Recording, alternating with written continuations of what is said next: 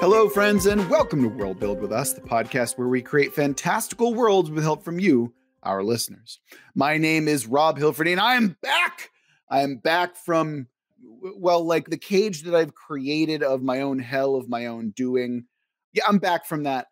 So thank you again to my co-hosts, Daniel Quinn and Courtney Staples, for taking care of the podcast while I was gone. I literally cannot thank you enough for doing such an excellent job on that last episode. I was so like heartwarmed and heart hurt that I couldn't be a part of that, because I'm just like, it's kind of like, okay, it's that gif of that old man putting his hand to the glass and like crying a little bit. That was me as I was listening to last week's episode. Mm-hmm, so huge thank you to both of you for doing that. Like you're both amazing and awesome. So yeah, I'm coming out of the fugue state that are finals, and I will be back. Although that might happen again at some point. I don't know how true that's going to be, but we'll see. We'll see. Anyway, enough of my preamble. We got podcasts to do. We've got all sorts of cool stuff to do. But before we get into that, let's remind everyone that if you want us to build your world, you can always go to our website, worldbuildwithus.com, where you can click the link, follow the instructions, and within a reasonable amount of time, we'll be building your world. If you want to follow us on social media, we're over on Twitter at Let's Worldbuild.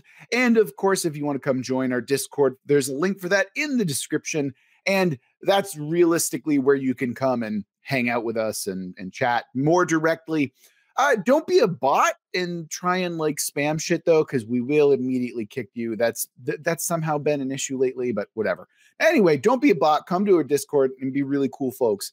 And speaking of really cool folks, guess what? If you want to come and join our Patreon and provide us with a monetary thing that we could, like as a thank you or like as a, hey, good job, like a little tip, you can do so by supporting us over on Patreon. Link for that in the description of this episode and on our website. But with all of that out of the way, we've got a new prompt from a new listener. So our first time submitter, Andrew, first of all, Andrew, thank you for your prompt. Deeply appreciated. Your prompt sounds something like a post-apocalyptic world centered around a brackish sea that rings the habitable Twilight Zone. Not the show or the terrible movie, but it's like, it's just, like in between. It's like an interstitial. Anyway, the tenets, number one, some sort of event in the distant past has resulted in the world becoming tidally locked. There is still some wobble, but the world has no day-night cycle remaining. Number two, as most of the planet's water has been redistributed away from the sun-scorched daylight side of the planet, and much of the habitable ring is filled with brackish water, ice mining in the frozen side of the planet is an important source of saltless water. Number three, the society that existed before the tidal locking was very technologically advanced. Well, we've got a prompt. We get to dive right into it. So, Courtney, take it away. What do you have for us for your very first tenet? After Daniel tells us his tenet, of course. Yeah, of course. Because I didn't forget. Yep. I've been gone, but I didn't forget. Daniel, what do you got for us? For this one, don't get too excited. Daniel's enthusiasm is off the charts for this one. I like the prompt. It's science fiction-y. I was reading a little bit about tidal locking to understand it fully, but good. I'm glad that somebody did that, because I yes. I mean, I don't know if I understand it fully what science is, but my sci-fi reading of it. I fully anticipated Daniel to do some scientific research, so that's my minor like dumb shit. So in this prompt, I wanted to say that no one sleeps in this world since there's no day-night cycle, and sleep is a myth of the past. Interesting. Huh. Okay, first of all, self-report from Daniel, who also doesn't sleep. Mm-hmm. But also like, okay, there's got to be something else at play here, right? Because there are places in the world as they are right now that also don't really have a day-night cycle, depending on how close you are to the equator, or the poles rather.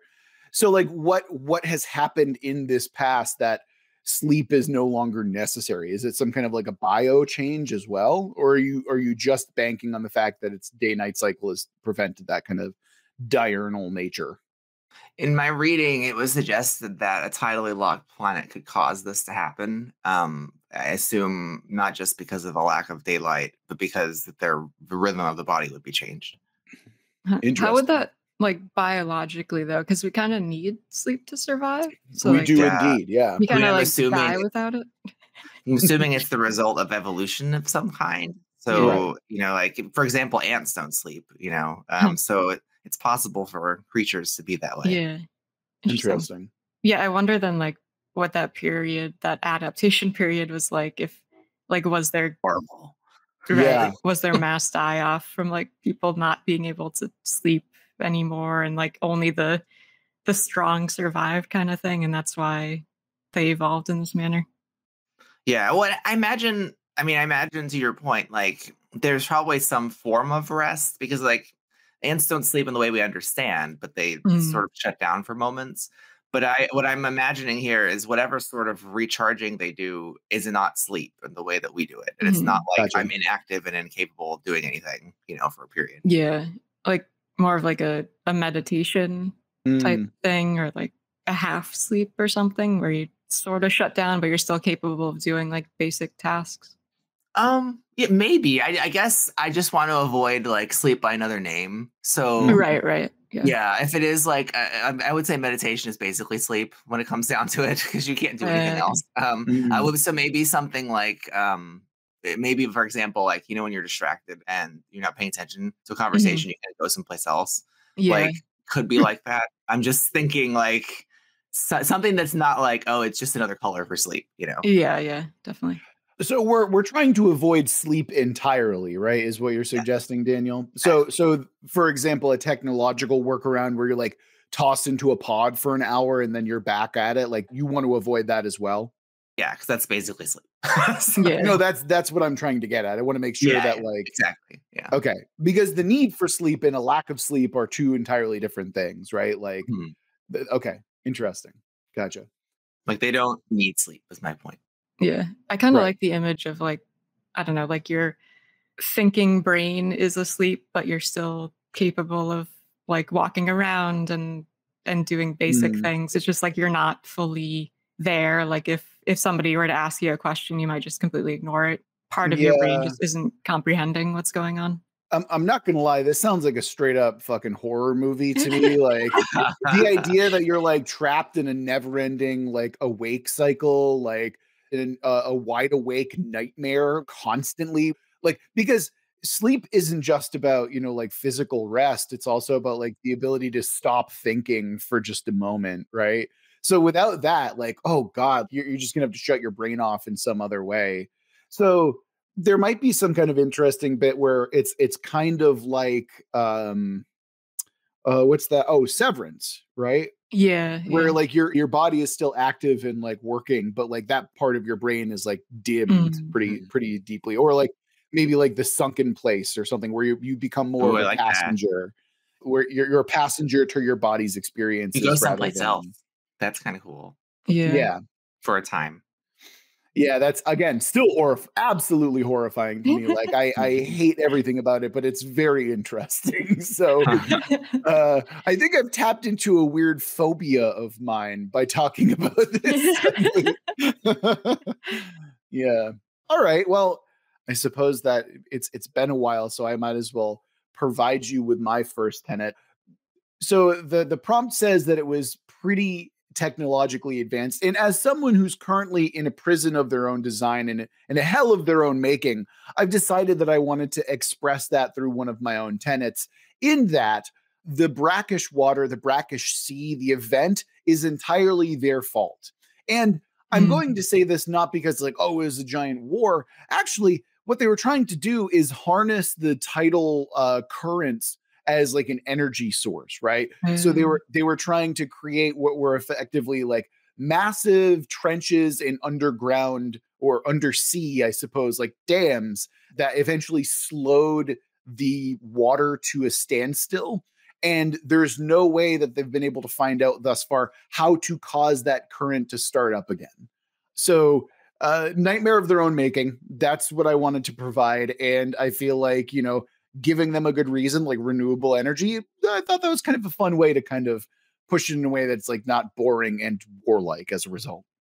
No, I like that a lot. Because I hadn't really fully pictured what event it would be, but sort of imagined it being a natural event. But I like the take that it's actually their own doing, however many thousands of years ago or whatever it was. And that does mean then that there's like potentially a fix for it at some point if they can figure it out. Potentially, but yeah, right now it's about like adapting mostly, surviving. I also like the idea that the legacy of this thing is like there are massive underground or undersea like walls and trenches of these like man-made things, especially because I imagine that there's going to be some of these on the sun-scorched half of the earth. So you see these massive monuments to, their failure and their hubris.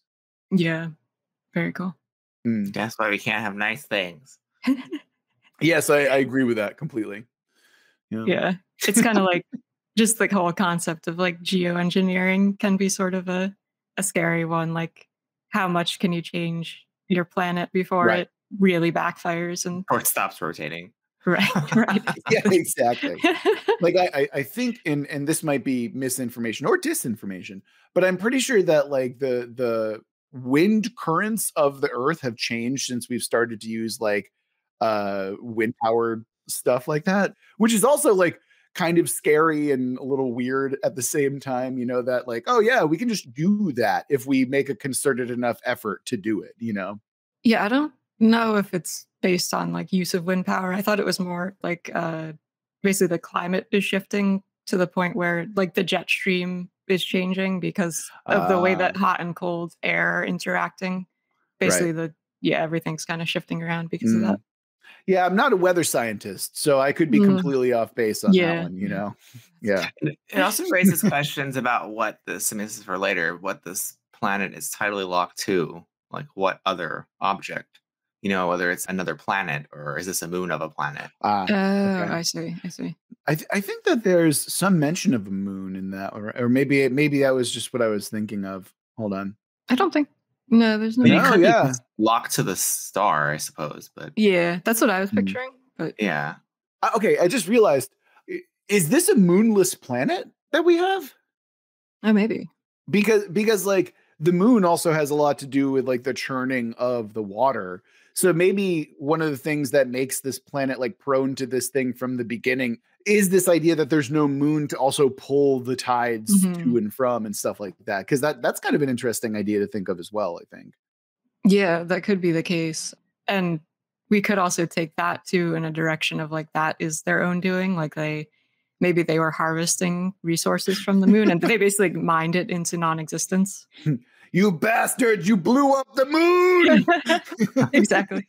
Well, and I mean, we can sort it out over time, but it would seem that the conditions are caused by the planet not rotating anymore. Like it's facing whatever it's orbiting, and it doesn't rotate. So it's orbiting the object without itself spinning.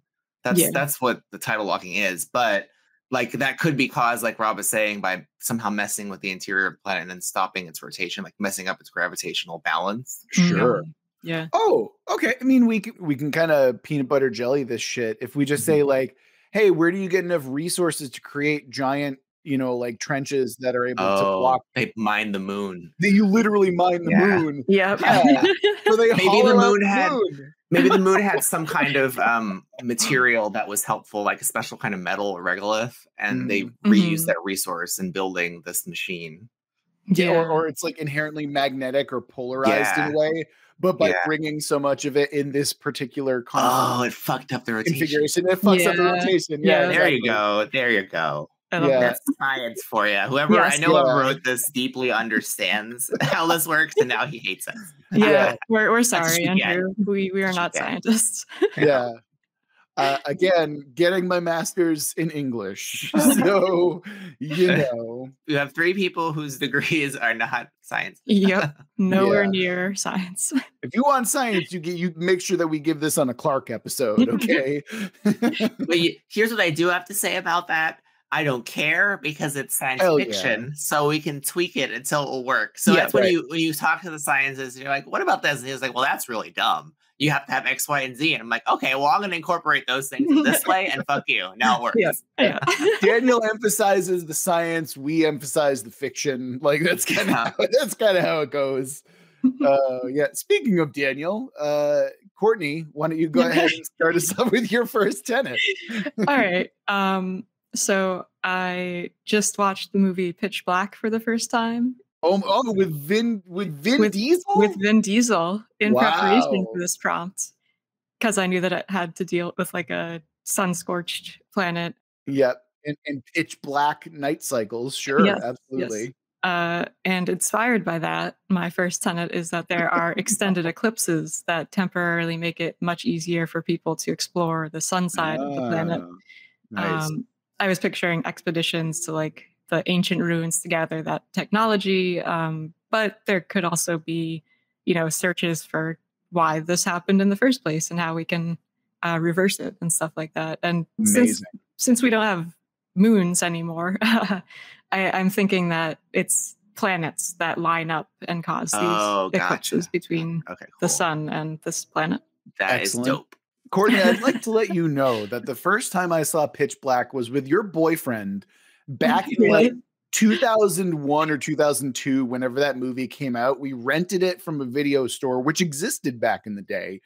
And we watched it together. I specifically remember watching it with your boyfriend. So nice. Shout out to one of my oldest friends.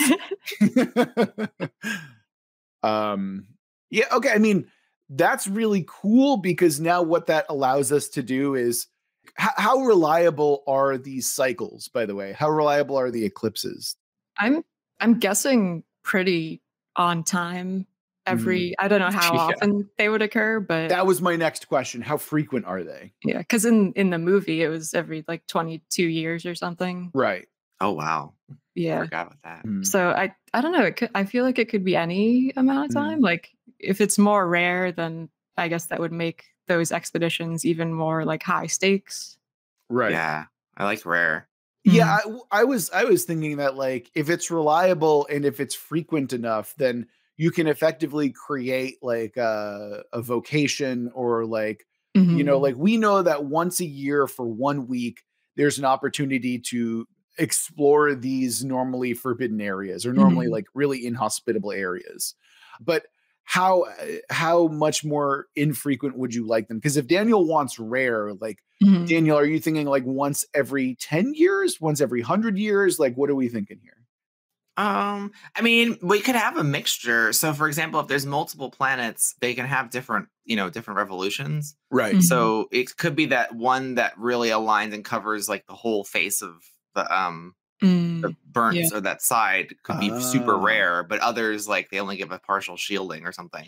Yeah. I like that. Yeah, me too. Or it's like partial shielding for most of those eclipses, but when the planets align in a perfect way, it becomes this like a total eclipse of the heart. Yeah. Yes, exactly. Yeah. Oh, yeah. Maximal alignment. Now, I don't know if this makes sense at all, like in terms of actual alignments, but I'm thinking that would be kind of cool if it does. Like if it's full alignment. Would be cool. Yeah. Right. Yeah. Like a full alignment means the entire half of the planet is capable of being explored, but like individual planets would only allow like certain regions and stuff like that. Yeah. So there'd be like a scramble to see, where they can go. That'd be cool. I like that. Yeah, I think it's possible. Solar eclipses occur on the sun, moon, either fully or partially. So it's possible to have a partial eclipse. A partial eclipse of the heart? Yeah. I don't think I like that one as much. It's like half as good as a normal karaoke song. Because on the one hand, like we can I love how Daniel just completely ignores me sometimes. So yeah, whatever. Stick your shit, Rob. I know. So on the one hand,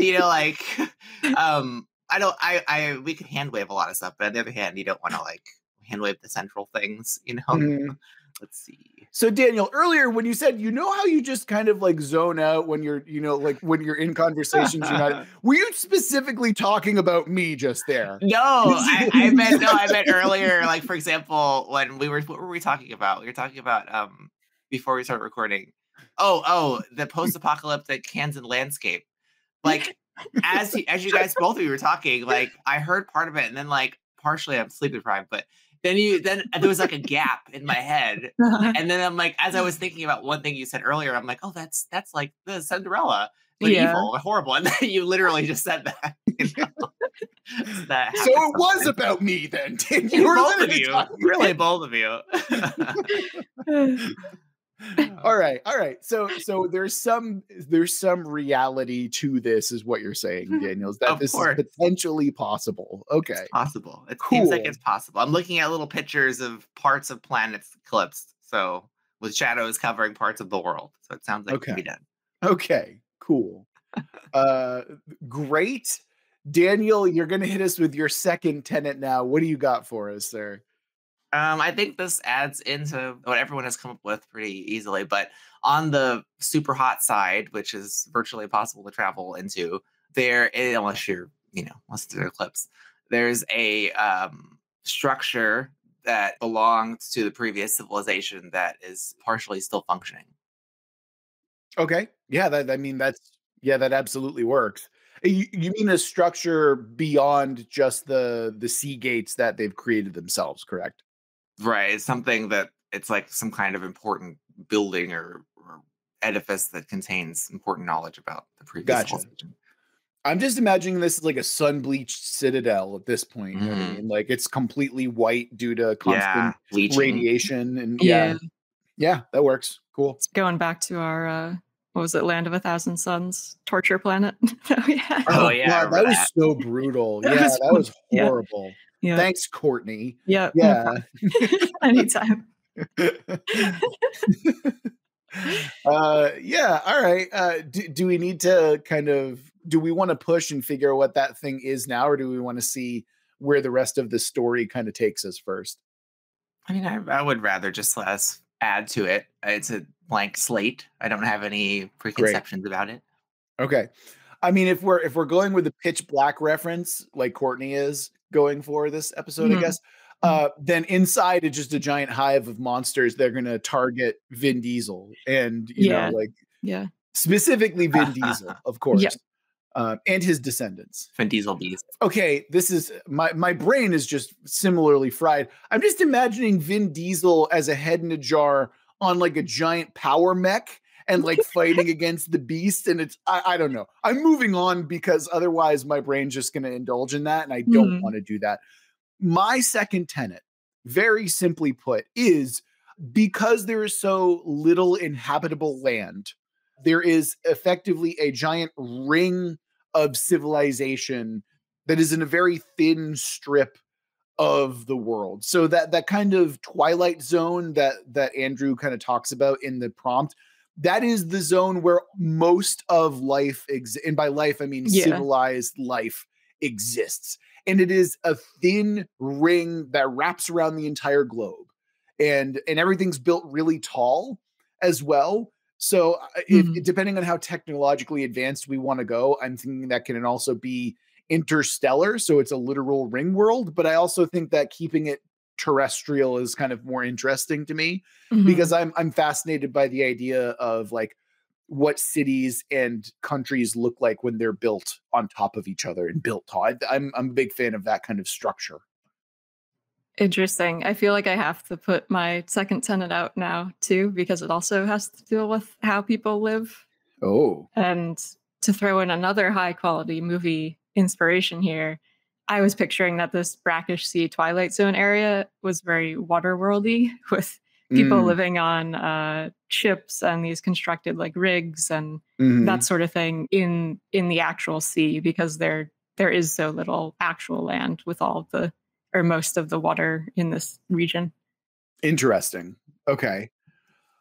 How do we reconcile those two things? Because those are like, they're not directly competing, but there is some tension there that we need to fulfill. I think. I mean, what's fantastic is that this ring of civilization is like exactly what a tidally locked planet demands. I think like there's a I think they call it the Goldilocks zone, where the habitable ring of the planet, where there's the hot side and the cold side.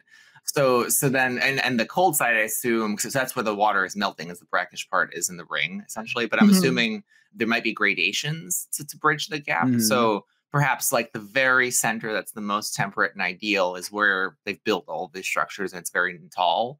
But as you bleed further out towards the freezing side, you could have Courtney's Waterworld people, you know, who are not like they're adapting themselves to live under these extreme conditions more so, but they're not like a tightly knit civilization, say, as the middle is. So they're kind of like Waterworld Vikings, effectively, right? Yeah, so I'm thinking that if she's up for that. yeah, absolutely. That sounds awesome. All right, cool. I like to imagine that there's like a certain level of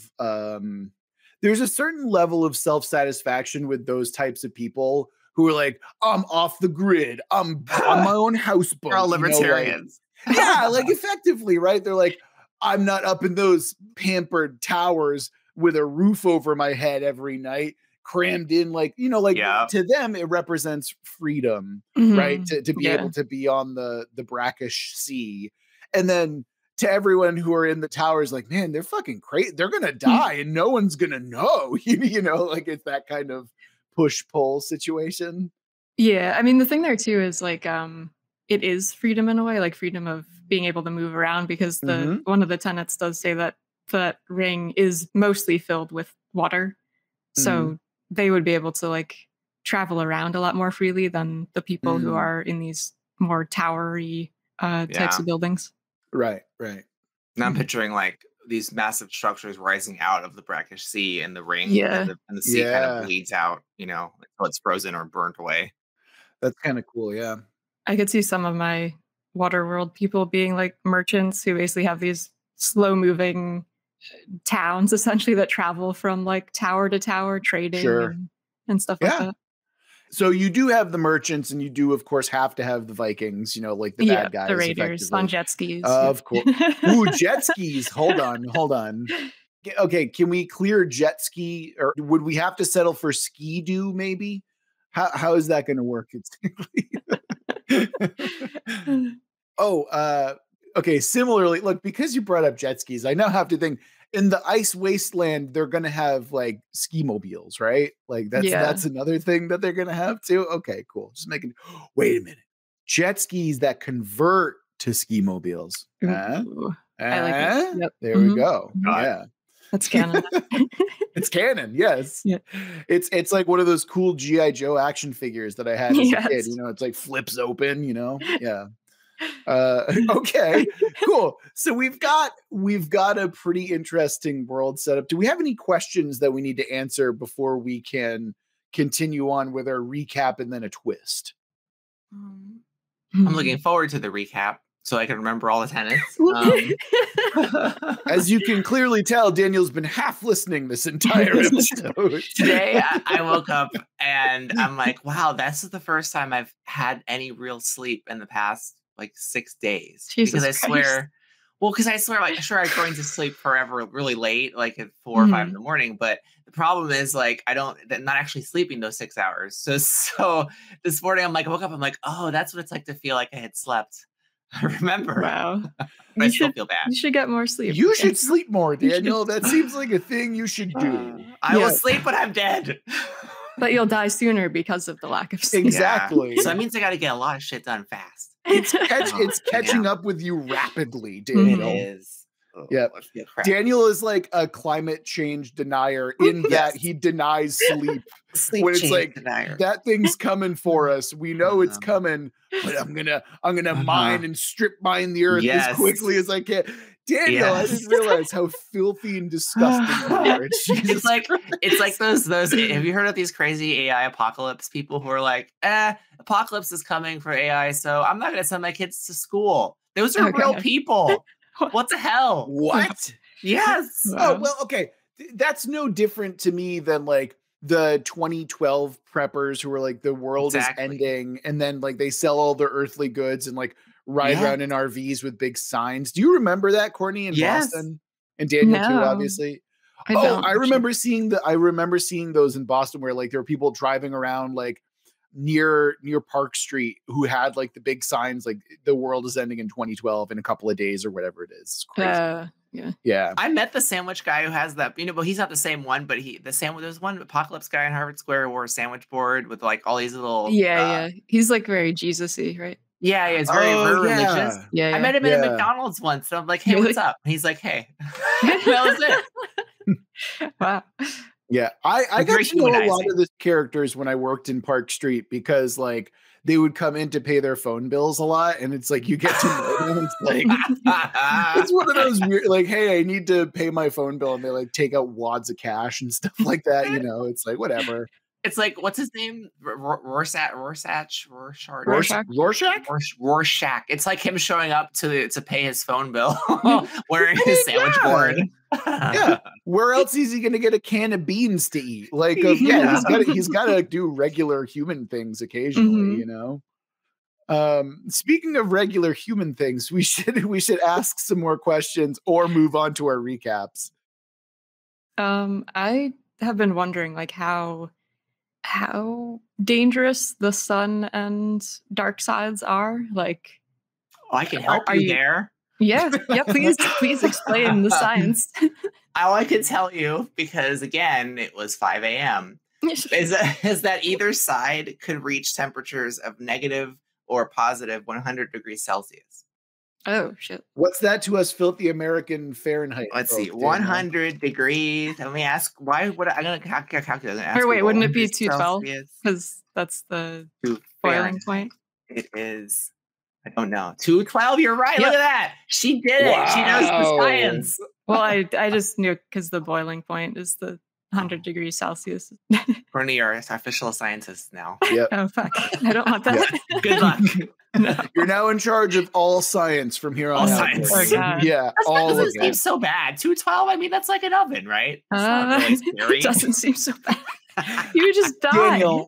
Daniel, what I would like for you to do is go boil water until it hits 100 degrees and then dip your hand in and tell me how it feels. You know what? My oven's like 212. I'm like, I could just put my head in here and I won't instantly die. That's what it's like. I won't instantly die. It's like when it's hot, really a little hot, you know, and it's not even pizza temperature, guys. Pizza temperature. You will be pizza. Yes, that is correct. Okay, so in other words, it's very dangerous on both sides. Yes, exactly. Like so wait, we're looking at plus 212 or minus 212. Is that what we're suggesting here? That seems like according to my bleary Jesus reading. Christ, that's cold and also hot at the same time. Yeah. I think that there's a Jim Gaffigan joke about like magma on the inside, frozen on the outside about Hot Pockets, but whatever. We're gonna move on. Oh my god, that is so correct. I fucking hate Hot Pockets for that reason. They're also disgusting. Daniel really appreciating a Jim Gaffigan joke circa 2002. I was going to say it's like 20 years old at this point. Yeah, it's definitely 20 plus years old at this point. So right. Anyway, yeah, okay. So yes, it's extremely dangerous to be in a pizza oven or sub pizza oven temperatures, I suppose. Especially because like that's just ambient temperature. That's probably not including like direct sunlight exposure or anything like that, right? I think so. Okay. Gotcha. I don't know. Oh, okay. Another thing that we should probably science. So Courtney, this is on you. Is how would like clouds and like climate work with stuff like that exactly? Like yeah. I remember reading that there are violent storms. Oh, there you go. Okay. Yeah. Sand and wind and otherwise. Yeah, I've been experiencing some crazy storms out here in the Midwest recently too. Got to see what super hail looks like, and hopefully I'm hoping that I get to see a proper Midwestern tornado by the time I'm done with my time here in Kansas. So Kansas is basically like a tidally locked planet is what you're saying. Oh, I really hope not, because man, Kansas kind of sucks, y'all. I'm not gonna lie. But kind of in some cases, I guess, like with the, Okay, we're not getting into it. Go on. What are you going to say, Courtney? With the sandstorms too, thinking like it could also be basically glass from the long dead civilization that has been slowly ground down over time. So it's like you've got these these like glass and like metal storms that occur too because of how worn down those buildings have been, and rust storms. Hell yeah. Yeah, basically like debris like ripping people apart if they're in there at the wrong time. Okay, the idea that there are rust storms, so like red dunes of rust, is actually a really cool visual. So I fully support this. Yeah. Wait a minute. Does metal work like that? Can metal rust if there's no water? I think it can rust in air, right? Yeah, it's because it's oxidization. Right. Yeah. Okay. See, this is why Daniel and Courtney handle the science, not me. I don't even know. I am not a smart person, you guys. I assure you. Okay, so I feel like we're at the point where we should probably go around and recap where we've been. So, Courtney, you started us off. So, Daniel, why don't you tell us your first tenet this time? What was my first? Oh, that people don't sleep. Like Daniel, exactly. Yeah, very topical. They're my people. I feel like that hasn't really come up yet, though. Yeah. Like, how can we ensure that becomes more of a plot point in our story? Oh, I've got an idea. You guys had mentioned like the sunken place, and maybe that the sleeping, you go someplace else in your head. Perhaps accessing that place that's on the hot side. You can't do it when you're conscious. In some way. Oh, that's kind of brutal. Yeah. Oh, and perhaps like there are things to be learned of the previous civilization in that sunken place. Oh, that are like psychically resonant once you get closer. Okay, cool. Yeah, I'm okay. Hold on. We're going to add a step to that, Daniel. So the I know that I'm jumping the gun here, but the second tenet that you introduced, that is the psychic beacon that is drawing people in. So like you navigate via the sunken place because it's calling you while you're in that place. Oh, I love it. Yeah. Okay. There we go. And maybe in their culture, like they don't really want to sleep, so they take very brief dips into the sunken place because A, it's kind of scary to them, and B, like maybe they're very industrious, like, and they don't really they think of it as a distraction, you know. Yeah, it could just also like be Daniel like does. Yeah, it could also be like a religious thing, like what's it called when you make a journey? You're not supposed to masturbate. Is that pilgrimage? Like pilgrimage is the word. Yes, pilgrimage is what I was saying about. Not masturbation. Yeah, nope. Was not thinking that at all. I was thinking of the Catholic Church. Who commit pilgrimages all the time. Yes, exactly why your brain went there. And child sexual abuse. Correct. Yes. Honestly, yeah. I mean, you're not wrong. Yeah. Moving on. Just imagining like a religious pilgrimage type thing. Like you have groups of people who maybe are more focused on that sort of so-called spiritual side, and they want to like go to that place because of that. They see it as like a holy thing. Yeah, I like that idea a lot because now you have a mixture of people who, much like Pitch Black, Courtney, that's true. There's a mixture of like people who are there who are doing it for religious reasons and people who are like traveling for more selfish reasons. Let's put it that way. Yeah. All right. So my first tenet was the reason for this tidal locking was their own fault. They created giant walls to try and harness tidal currents, and that is partially what stopped the rotation of the Earth. That, and apparently they mined the moon to do it, to get the materials, which like dumb as hell, but God, I love that so much now. like that's funny as hell and amazing. So yeah, I feel like we've satisfied that tenet pretty well. You remind us about the nature of the walls. I mean, yeah, think of them as like hydroelectric dams, right? Like, but massive in scope in that they're trying to harness tidal currents in order to do it. Like super geothermal wall kind of things. Something like that. Yeah. Yeah. So Courtney, what was your first tenet? Pitch black. That was the pitch black inspired. There are eclipses that make it easier for people to, or probably just make it possible at all for people to travel to the sun side of the planet. Right. And since there's no moon, those are caused by planets getting between the star and the planet. And usually it's just partial, but there are occasional rare occurrences of total eclipses from planetary alignments. Right. That's really cool. I like that a lot. Plus, we can probably tie that into like the religious aspect if we ever wanted to do Yeah, that. yeah. Daniel, what was your second tenet? Remind us. There's a ancient structure that belongs to the previous civilization that's still functioning, but it's on the hot side. Right. Mhm. I feel like that is definitely something that we need to discover a little bit more, but just the fact that it also ties into the sunken place travel is also kind of cool. Yeah. So like, let's kind of see where we go with that in the twist and stuff like that. Right. Yeah, I agree. All right. Yeah. My second tenet was the twilight zone, as Andrew calls it in the middle, is basically built up remarkably tall. So it's thin strips of big civilized cities. So in my brain, it almost looks like a miniaturized version of the rings of Saturn, except not, seen from space effectively, right? Yeah. And Courtney, yours directly ties in with mine, which is...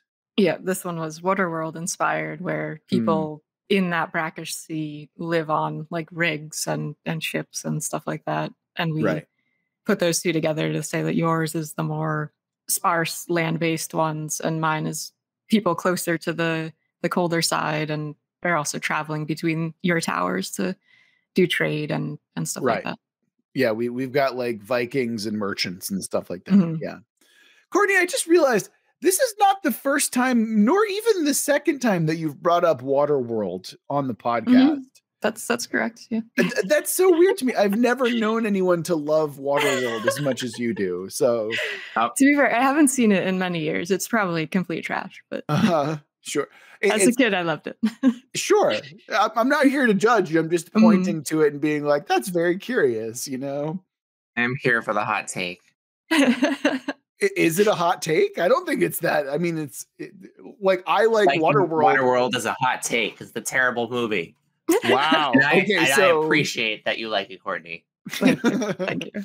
We're going to have like a trio of movies for a movie night where it's just like movies from our childhood we barely remember, and it'll be like that we liked as a kid and barely remember. So like Waterworld, I guess Dragonheart for you would also work, Courtney. Daniel, we can rewatch Masters of the Universe and see how that holds up. It doesn't hold up. It does not. Yeah, except for what's his name? Skeletor. The guy who plays Skeletor is the only one who does a good job. He's a force of nature. Yeah. See, I can't get over the fact that it's not the voice from the cartoon, because I love the voice from the cartoon. What's funny is I grew up with the movie version, so I never liked the one from the show cartoon. Right, but it's like such an iconic, like that kind of, yeah. All right, so we've got the recap knocked out. Let's go ahead and roll the twist, see what the twist is, and see where it gets us. So our twist for this episode is... Oh boy, this is a weird one. Each person / character can only feel one emotion. All right. This one is always like such a weird twist, I think. Yeah. But the last time we did this, it was, I believe it was our prestige television Girl Hitler series. If memory serves I love Lady correctly. Hitler. Yeah. Fascism for her. Yeah. Yeah. Okay. Again, don't clip those out of context. Make sure let's just toss that out there. Daniel is shouting his love is like one of those things that like, oh, thank God Daniel's not running for office. Otherwise his opponents could be like, really? Make it a soundboard, Courtney, where I just say, I love Lady Hitler. And you just say whatever you want. Wouldn't that be great? I love it. It'd be wonderful. Yes. I fully approve this message. All right. Add it to the blackmail folder. Let's go. I wonder if that's related to the sleep, lack of sleep. That's exactly what I was thinking too, Courtney. Yeah. Like, I don't know how, but somehow. It's kind of one of those things where it's just like, okay, hold on. Maybe part of the reason that people dislike being in the sunken place is because it's where they're able to feel multiple emotions at once. So it's like this overwhelming thing because normally, right? Oh, maybe it's a side effect of them not sleeping, right? It's like their world is so muted by like sleep deprivation or just like the need or whatever that like I'm only able to feel one emotion at a time. And so when they enter the sunken place and they're like, there's a barrage of like, oh, I'm feeling complex emotions. Oh, I'm feeling all these things all at once, that it becomes overwhelming and kind of scary. So like, rather than being muted, which is kind of the assumption when you enter a sunken place, it's the opposite. It's amplification. It's like overstimulation. I like that a lot.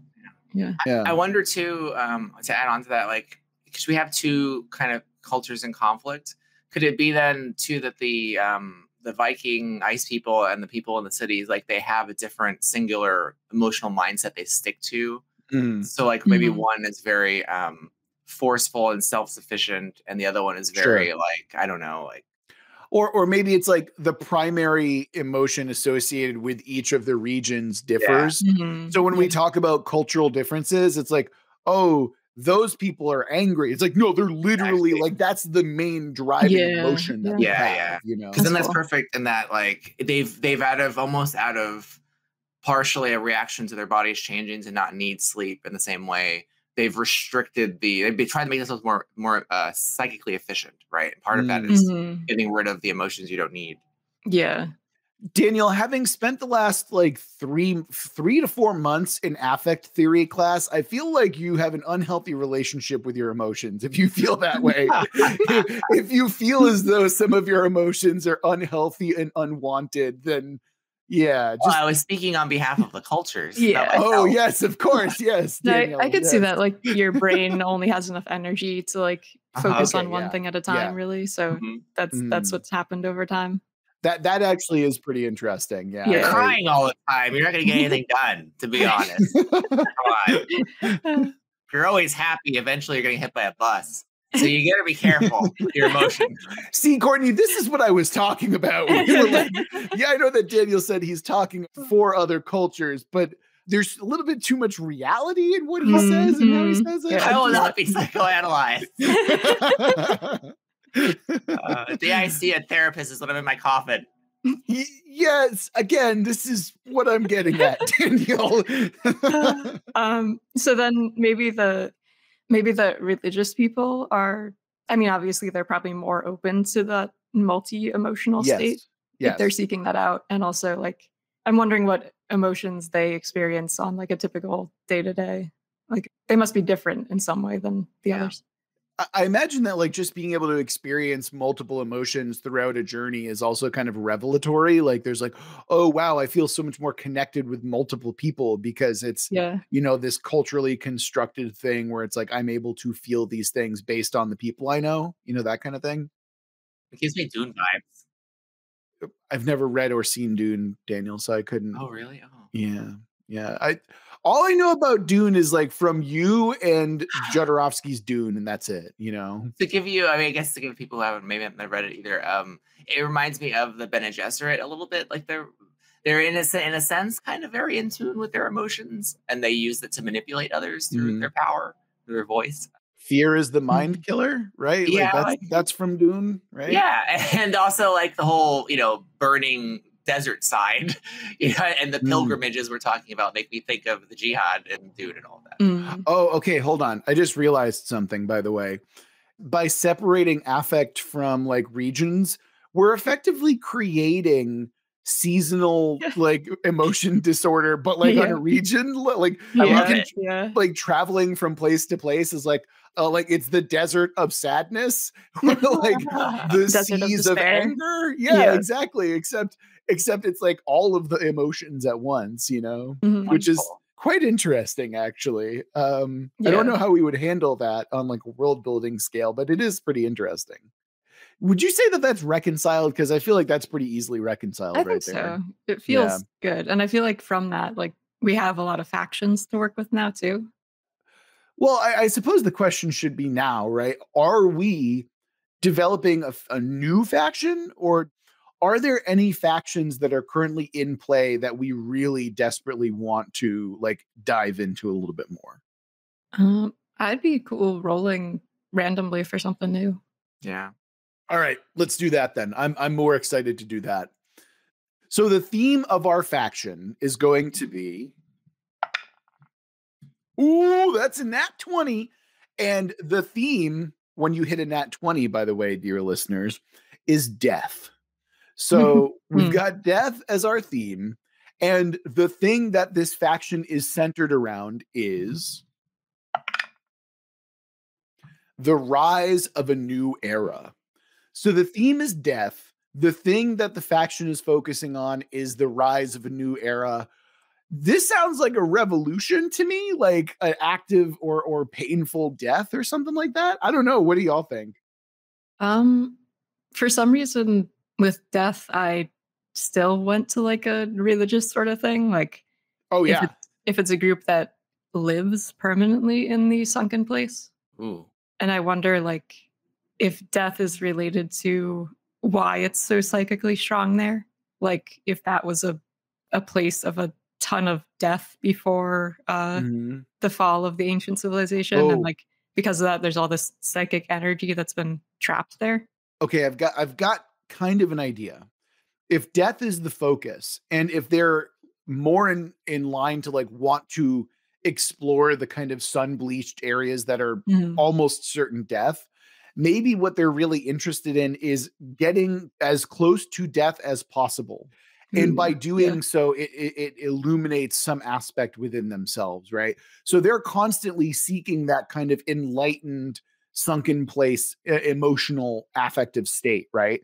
So they make frequent pilgrimages into it to try and like build up a tolerance and try and make sure that they can experience death as closely as possible, right? And so maybe you're right, Courtney. Maybe the thing that beckons to them in the sunken place, that kind of sun-bleached citadel that Daniel created early on, like maybe that's the thing that's drawing them to it. Maybe it is some greater like beacon of death, and maybe that's what these religious folks are kind of seeking. Oh, I'm wondering now if that place was the site of like a mass suicide when the planet started to fall apart. Like there was a massive group there that kind of did a Jonestown type situation because they thought that the world was going to completely end and that this was their only way out. And that's why there's so much psychic energy locked there, is because thousands and thousands of people died at once there. I am down for a Jonestown level tragedy for sure. I think that it focuses on death a lot for sure. I appreciate that. Yeah, it's sufficiently dark. Yeah, a little bit. But remember that we're focusing on the rise of a new era. And I think that we should make sure that that is a big part of it as well. Daniel, what do you think that we can do to kind of reconcile the rise of a new era for this particular faction that we're building so far? So, I guess it depends on what they wanted. I mean, obviously they wanted to die, but now that they're psychically attached to this space, what's their desire? So let me just recap what the things are here. We've got the thing in the desert is the site of a mass suicide prior to this cataclysm. And we know shortly after the cataclysm. Exactly. So like as a consequence of it. And the psychic resonance reaches out to people in the sunken place. And there's a religion that rose up around that fact, right? And the people who are into that religion are more in tune with their emotions, whereas the two cultures, having evolved differently, try to avoid the sleep, state. And so they don't really have the same emotions. And there's eclipse-based pilgrimages out to find things out there. We know the alignment, the planar alignment is a key to getting there. So to answer your question, so this new era must be something in connection with what these sunken minds want. Could it be like this religious faction is trying to amplify the psychic state to spread it over the world so that other people can experience everyone be in the sunken state? That's what we're saying. Or to push everybody to experience more emotions at once, like rather than be limited. They feel that it's their duty to like help others experience this state of actually being able to feel multiple things. Yeah. And maybe push it to 11. Maybe say it's not just experiencing it, but make them be in that state. of total emotion, which is to go to the sunken place. Right. Like flip the polarity, make the planet spin again, basically. Yeah. Oh, well, that would make sense. Yeah, I was actually, yeah. I was literally just about to chime in and be like, just make the planet spin. You set this up in like minute 2 of like the ultimate goal, or the easy goal is to like make it so the planet spins again, you know, like to create this kind of harmony. And I think that what we've done as well, metaphorically, we've created like delineations geographically that also represent delineations or like stark lines of emotionality and affect, right? Which I think is kind of interesting as well. Like we've subconsciously created these barriers geographically and metaphorically that also mimic emotion and stuff like that. So that's pretty cool that we have kind of created and crafted this thing as we've gone on, you know? I like the idea as well that up until this point, no one has been able to reach the sun-bleached citadel. And the sun-bleached citadel also has the answer to return polarity and rotation to the Earth once more. Yeah. Right? Yeah, maybe it was like the sort of scientific center of that project. And the people that committed suicide were all the scientists who had caused that to happen. Oh, yeah. They're like, well, fuck this. Yeah. Oh, and so that's also interesting as well, because it suggests that it's not just the geographic, you know, difficulty to get there that has been preventing people. It's also the, you know, the haunted nature, this kind of traumatic, you know, like it's been seen not just as a place that is physically dangerous to get to, but also a place that is emotionally and perhaps like religiously dangerous to explore, because it's a tomb at this point, right? It is both a tomb to and monument to the failure of the species in this way, right? Yeah, and it's like it could be a thing where like if you're not attuned to those emotions, if you haven't sort of inoculated yourself by exposing yourself here and there, like if you just go there and you've never experienced that before, you get driven mad because it's so much for your mind to handle at once. Oh, yeah. So the cult is there trying to create, like, you have to be emotionally attuned and able to process all of these emotional responses, right? Yeah, because otherwise it does drive you mad. It does drive you into this fervor or fury, or maybe that's what it does. That is like it takes whatever singular emotion and spikes it to not just 11, Daniel, but a 12. Oh, damn. You know? So if you manifest anger, then it's like this berserker's fury, right? If it's sadness, then it's this deep melancholy that is like it saps your ability to move, you know? And if it's joy, then everyone knows that you're just fucking constantly, right? Like at that point, you know, but yeah, like whatever emotion it is, whatever emotion it chooses to spike, it cranks the knob off and snaps the knob, you know, like that's what it's happening. And so mastering emotion in the way of being able to experience and process them is also really fucking fascinating. So I'm down with that entirely. Yeah. Cool. All right. We've done it. We've created a whole ass world, you guys. We've managed to figure it out. We've knocked out the main storyline, the faction, all of the tenets, and we even managed to twist. Hell yeah. Never half-ass the world, only whole-ass it. Exactly. Well, okay. Hold on. In context of this world, what you're suggesting is the cold side is one cheek, the hot side is another cheek. You're right. And the ring civilization is the crack. It's the cheek. Oh my God. You gotta get right in there all the way. Horrible. Obviously. Really horrible. What a banger way to go out on this episode, Daniel. Thank you so much for that, sir. I deeply appreciate it. God damn it. And I know I was only gone for one episode, but boy, does it feel good to be back. So that's going to do it for this episode of World Build with us. Remember that if you want us to build your world, like our new prompted listener, Andrew, a big thank you again to Andrew for this prompt. You can always go to our website, worldbuildwithus.com, where you can click the link, follow the instructions, and within a reasonable amount of time, we'll be building your world. If you want to follow us on social media, you can always go to our Twitter at Let's Worldbuild. Or if you want to come and chat with us more directly, you can join our Discord. Of course, if you're feeling particularly generous, you can always go to our Patreon, where you'll get access to sweet, sweet patron-only goodies like double-length episodes on any prompt that you send in. We got Too Hot for Broadcast. We got patron-only episodes known as the Aphid Lounge. We've got other stuff in there too, but I'm just blanking on it because I've been away for ever so long. Anyway, let's go ahead and wrap it up. That's going to do it for this episode of World Build with us. Remember that we love you very much. We're going to get through this together. Until next week.